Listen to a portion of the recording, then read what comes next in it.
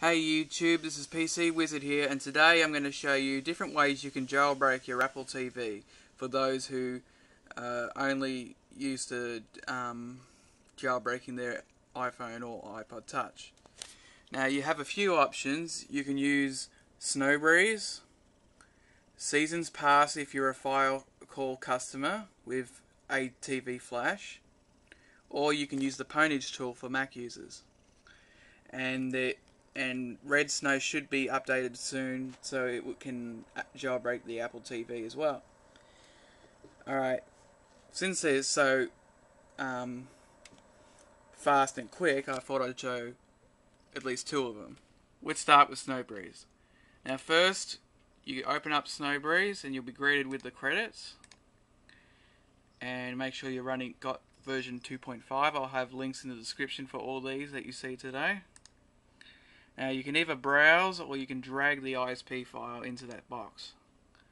But I'm put my firmware on the desktop, and I'll also have a link to where you can download it.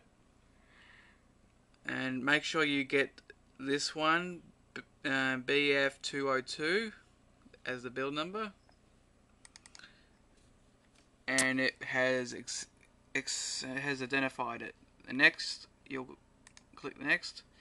And there's no options, so it goes straight into creating the custom ISPW. Now you can either play Pac-Man or you can just watch the spin rule.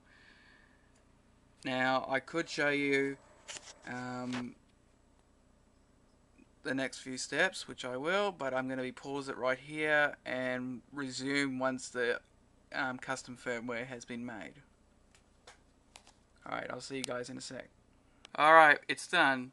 The next step, once you've got to this stage, is to put the Apple TV into a DFU mode pwned state, so it can accept the custom firmware. Now I'll show you over here. It does have instructions, but I will show you over here what you need to do. First, you watch the flashing light, and you hold down the menu button and the down button for 7 seconds until you see it rapidly flashing, and then you hold down the menu button and play button for 10 seconds until you see it rapidly flashing, and then it should be in DFU mode. You will know once you hit start, and it will run the pwn boot. It'll take about 5 seconds, really quick. And then you should have the custom You should use the custom firmware to restore that's been placed on the desktop. Okay, and for Mac users, PwnageTool is pretty much the same steps, except once you've selected the ISPW and gone to the next spot, you just need to click on Build IPSW and then let it build it. And you will need to enter your password for your computer. Alright, the next option, I should put this back. Next option is called SeasonPass. I'll have a link in the description. You should really only use this if you plan to buy ATVFlash or some other Apple TV custom software that needs a jailbreak. So I'll just extract it. This is available for Windows and Mac, so I'm just showing you the Windows version, but it's the same interface pretty much. Okay, the first step is to create the IPSW. So you click it. It's going to download a new copy of the build number, so there's no way you're going to download the wrong one.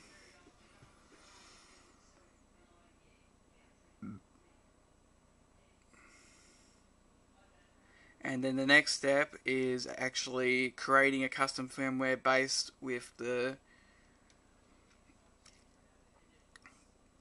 based on the original firmware.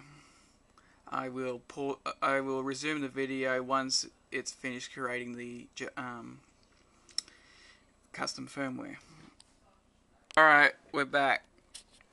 And once it's done, it will bring up where the custom firmware is. It saves it in your My Documents folder in a folder called SeasonPass. So that's where you'll need to point iTunes to do the custom restore.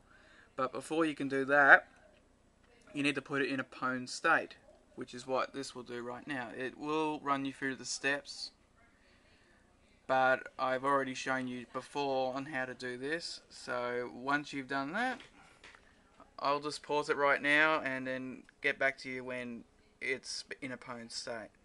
Okay, I've just put it in DFU mode and it's found the device, and now it's going to put it in a pwned state.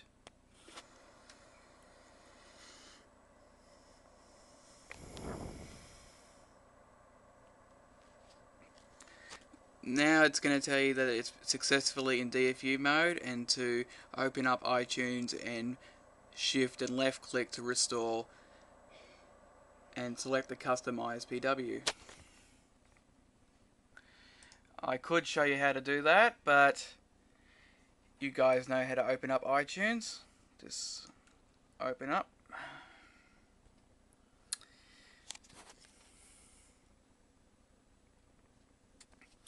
And it will pop up with the Apple TV, so you just go shift left click. Now if you're a Windows 7 user, it's in your My Documents folder under the folder called SeasonPass, and you'll know it's the custom firmware because it has SP right here. And now we just have to click restore. And that's basically it. Once it's completed, you can install any custom application that you may have, or ATVFlash if you've bought it. Otherwise, I would use the PwnageTool or Snowbreeze.